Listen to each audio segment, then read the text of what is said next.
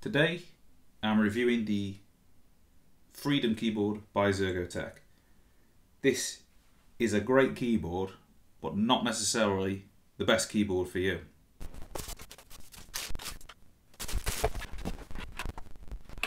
I've got another split keyboard, which is the ErgoDox EZ, but unlike the ErgoDox EZ, the Freedom is pretty easy to get to grips with and get moving with straight away. It's a very opinionated keyboard in that you can see just by looking at the keycaps, it has a very strong opinion of where it wants the keys to be and how it wants you to use this keyboard. Having used both the ErgoDox and the Freedom, I think it's clear that both keyboards serve different users. The ErgoDox suits tinkerers far better, whereas the Freedom, on the other hand, is far better for people who they want an ergonomic keyboard, but they want sensible decisions that have already been made for them. More simplistically, you can bend the ErgoDox to suit how you want your keyboard to work, whereas I think the opposite is true for the Freedom. It's a case of you fitting in with how the Freedom wants you to work, and that is not necessarily a bad thing.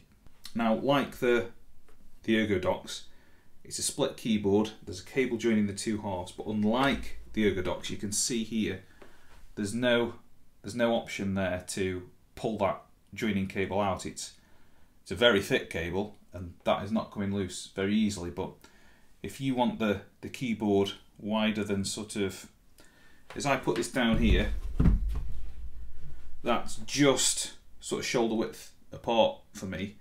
So if you're a bigger person, you've got wider shoulders, you might find the Freedom doesn't go as wide as you would like. That's just on the edge of where I would like it. I certainly wouldn't want it to be any further in together than that. One of the best things about these split ergonomic keyboards is that you can separate them out and be very comfortable with your shoulders in line with either half of the board.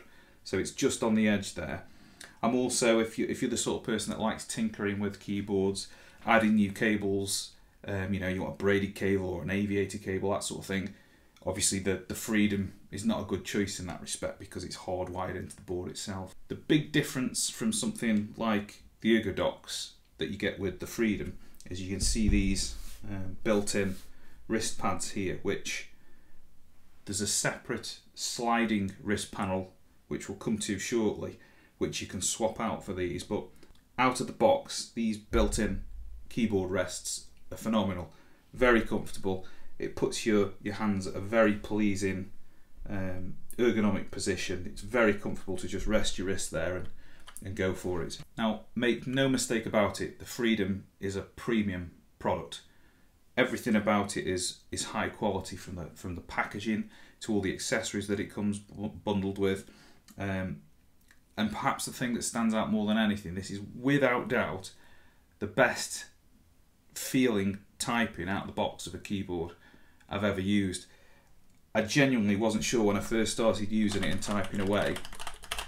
I wasn't sure what keys were in the keyboard, and as soon as I started typing on it, I was adamant I had to go and find some key switches the same as these because they were so good. It turns out they are Kale box brown switches, which I do have in the ErgoDox here, but you can tell very different sort of sound there, but they just feel absolutely solid in here. And it turns out, having gone and researched it a little bit, these are modified box brown switches that Zergotech have had made specifically for this board. And whether it's just in the switches themselves, whether it's the structure of this board, it's still a plastic board like the ErgoDox is, but it feels like this is a sturdy bit of kit. You could take somebody out with this, no mistake. I've not tried, but I'm pretty sure you could. When you look at the board, it's got nice, very nice, tasteful keycaps, but I'm almost certain these are surface printed keycaps, so I imagine over time they are going to wear out, but you can get replacement sets. It looks a little bit, the aesthetic, whilst it's very neat, very well considered, it looks a little bit like the sort of editing keyboard you would get with an NLE, like a Final Cut Pro keyboard from the 2000s or whatever. The layout is very good. You've got some things which you might be familiar with if you use Colmat, like you've got the backspace over here, where you typically find something like the caps lock. You've got these nice chunky keys all along the bottom row. You've got a lovely, that's the caps lock key, and for all the different lock keys that you've got along the bottom here, you get that lovely sound and an LED up at the top there, which I've got to be honest, now I've heard that beep, I want it on every keyboard. Every keyboard should have a beep like that when you put the caps lock on and off. I think a plus point for the Freedom is that compared to something like the ErgoDox, within a few hours you're kind of away and going on this. You haven't got the odd thumb clusters to get used to like you have with the ErgoDox. So if you want something that's just going to be a good ergonomic product that you can plug in and get going with straight away, this is probably the choice for you. Unlike the ErgoDox and some of the other split keyboards, ergonomic keyboards, the Freedom is a semi-orthogonal layout, so you've got the keys sort of coming down vertically, but then the bottom row of alpha keys is staggered slightly. I didn't find that to be a problem, and I didn't really find it to be a plus either, so I wouldn't really factor that in too much. A big thing personal to me, why I could never use this keyboard full time, is the lack of a dedicated arrow cluster. You've got the arrows, a bit like if you've used something like a happy hacking keyboard. The arrows are behind a layer on the keyboard, which is absolutely fine, and plenty of other people prefer having the arrow keys behind a layer anyway, but for me, I just use them so much, I'm so used to them, I just find it a pain to not have a dedicated arrow cluster, so that's something for me which is a sort of tick in the negative box. Unlike some of the homemade or ErgoDox EZ or the Moonlander, the firmware for this keyboard is not open source. It's a bit more like the WASD boards, where it's got macro programmability and all the rest of it, and it's got some handy cards.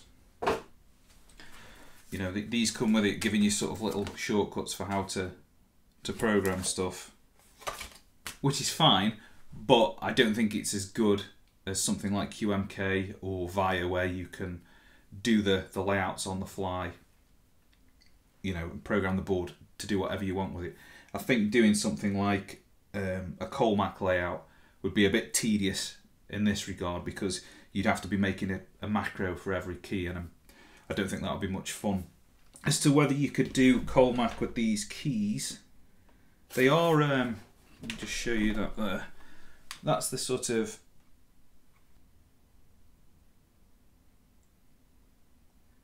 so you can, that's the sort of profile of the keys. So if you wanted to do Colmac or Dvorak, you could probably do it at a squeeze, but I don't think the keycaps are perfect for that when you're changing the rows around. And I don't know how easy it would be. I suspect it'd be quite difficult to get anything like a DSA profile that would let you get a completely Colmac layout there, or Dvorak, or Workman. You've also got on here, you've got these little feet, so you can alter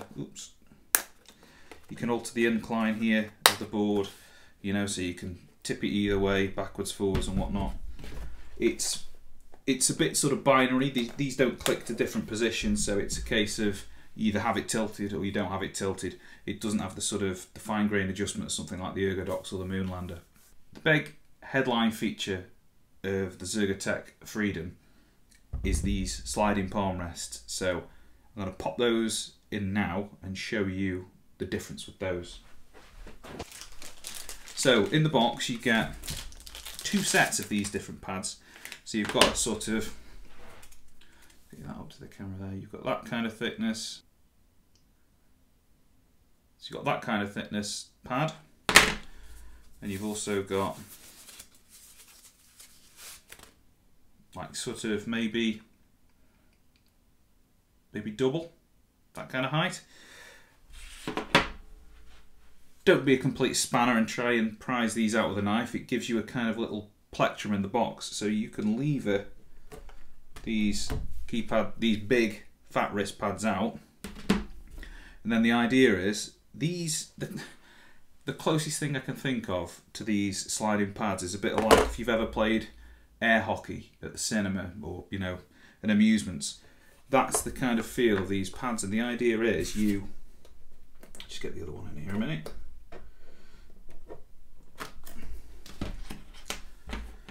So in fact, I'm going to put the smaller ones on first. So you pop your pads on, and the idea is you lean your wrists in there, and then you glide around the keyboard like so, which for me personally, I didn't really take much from it. I'm lucky in that I don't have problems with RSI, wrist pains, anything of that sort. I just like the feel of being able to open your shoulders up a little bit as you're typing. This is why I'm a fan of these split boards, but I'm lucky enough to not have any actual medical problems with hands and fingers, besides the fact I'm missing a finger. So these for me, I actually found, having used them for 2 or 3 days, I went back to just sticking the main normal wrist pads in, which, as I've said before, are excellent. And I also found that as I was using it, I don't know if it was just me, but because I'm often using graphics applications like Sketch and Figma and the like, although there's an excellent built-in mouse functionality in this keyboard, you can swap to a layer and you've got mouse keys built in there, so you can do everything mouse-wise. This is like the complete input device, if you like. But the problem is, if you're using something like Sketch or Figma and maybe use a Wacom tablet or a trackpad, or you've just got a nice mouse that you like to use a lot or need to use a lot, what I would find is I'd lift you see that, I'd lift my hand across to get to my mouse, and I'd get this clatter as the pad had stuck to my wrist, which was just really irritating. So it wasn't long before I canned those off. Now that's not a reflection on the fact that this doesn't work, because plenty of people will testify that this is advancement, if you like, in terms of ergonomics. But for me, I didn't find it useful, and I ended up putting the standard pads back in. So if you're doing data entry all the time and you don't need to be lifting your wrist up all the time, and you can concentrate on just having your hands on the home row doing your thing, I think they would be absolutely fantastic. But for the sort of work that I do, it just wasn't adding anything. How can we summarise this keyboard? I would say, if you want a very high quality, all-in-one ergonomic input device, this should absolutely be on your shortlist. It's very well thought out. These fat keys at the bottom, the fact that you've got these locks to switch to, like you've got a num lock key here to give you the numbered layer, and it's color coded. A lot of thought has gone into this keyboard. If you want an all-in-one that does everything and you're happy to buy into the Freedom way of doing things, this is a great keyboard. The key switches are chef's kiss. Nothing better I've come across. It makes beeping noises. On the downside, I would say the lack of removable cables might be a problem for you. The programming functionality, whilst works well enough, it just isn't as smooth as a web interface or a separate program that you can configure the keyboard on yourself. And then another big thing for me personally is just the lack of arrow keys on their own dedicated set of keys. This is a very expensive product, but it's very well considered, very well made, and if you have any medical issues regarding wrists, hands, then this should certainly be a consideration, especially if you feel you could dedicate from something like the sliding palm rests. If you're the sort of person that likes to tinker a lot, you're into RGB lighting on your keys, of which this has no lighting, or you want to do funky things with your cables, you might want to replace the cables or have these two sections further apart, or you would like to replace the keycaps with different keycaps, this is not the board for you. You need to be looking elsewhere at one of the many other split ergonomic keyboards. So, I hope that was useful. Any questions, let me know in the comments below. Otherwise, I'll see you in the next one.